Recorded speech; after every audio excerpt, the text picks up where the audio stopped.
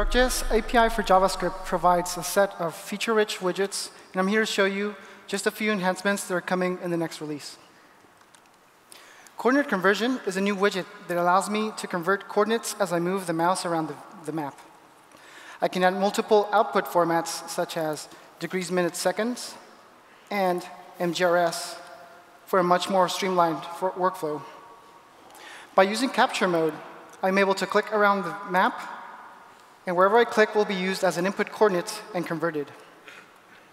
If I also had a text version of an input coordinate, I can just go ahead. For example, if someone sends me an email with an MGRS coordinate, I can go ahead and copy it, paste it over, select the type, and I can also convert it from here. And even better, I can actually go to the location. So I want to bring your attention to how fast this widget is updating as it's performing its calculations. Let's take a look at the network request. So there's nothing coming in. So this is because this widget is using the projection engine that Jan showed a little bit earlier. And it allows the widget to provide a very smooth experience by performing all the operations in the browser. In this next demo, you can see that the layer list was enhanced to give you more control in your applications, because you can now provide custom content with panels. Panels are displayed right below layer list items, and they can be toggled off or on. They accept HTML elements or widget instances as their content type. For example, in this demo, I have two layers that are coming from different ArcGIS Online items. And I went ahead and created information panels that show the item's description, when it was last updated, as well as links to the item page and service URL.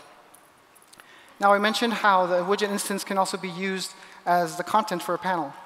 So this means that it makes it now easier than ever to display the legend inside of my layer list. So let's take a look at the code to make this work.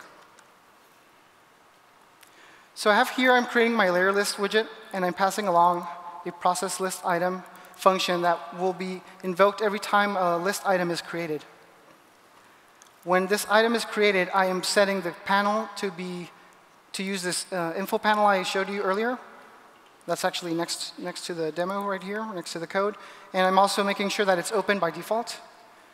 And I also specify a custom action to set the legend as content. Inside of this custom action, you can see that all I'm doing is going through the layer list items and setting the panel content type to legend. This tells the layer list widget to use the legend widget to create it for me and place it in the content, in the panel's content area. It's just as simple as that. Speaking of legend, in this next demo, you will see a new display option that's coming to the legend. This is a new card style, and it's a horizontal design for the legend, and it shows cards with visuals from the layer's rendering. Cards produced from the same layer will be grouped.